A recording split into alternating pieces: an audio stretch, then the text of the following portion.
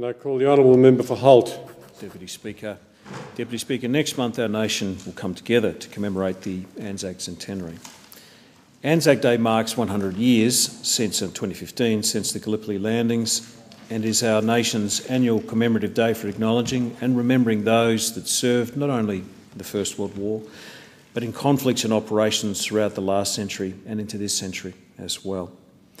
In my federal electorate of Holt, we will be encouraging individuals and families and people to become involved in the Anzac Centenary and attend the major commemorations that occur on that day itself, which are generally held in Cranbourne, Endeavour Hills and Berwick. I'm very pleased to say and to tell this chamber that many local schools in my constituency, such as Fountain Gate Secondary College, Okura Secondary College, and local sporting and community groups will also conduct their own Anzac Day Centenary commemorations, as well as the City of Casey.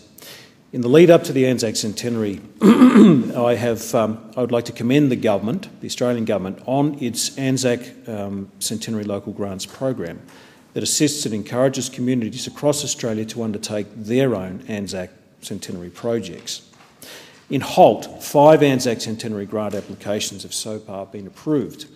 Saffron Grove Retirement Village was awarded $814 for the installation of a flagpole for use at Anzac Day and Remembrance Day commemorative ceremonies.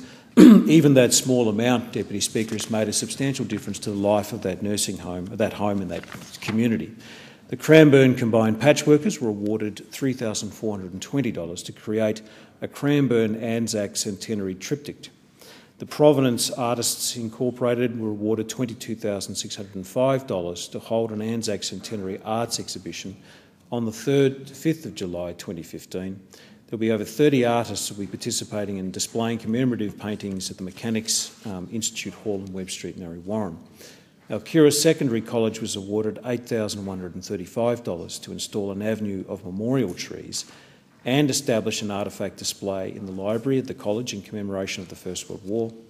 And the Hampden Park Progress Association were awarded $17,510 to construct a garden, a mural and a memorial, which will be a cenotaph, as part of the brand new Hampden Park Anzac Memorial.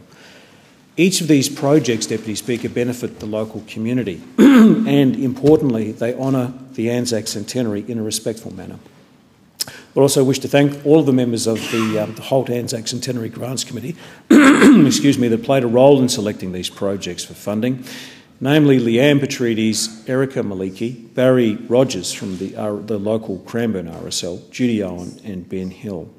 The Anzac Centenary is a historic event for our nation, but I'm very pleased to see it commemorated in these ways on this very important day to our country.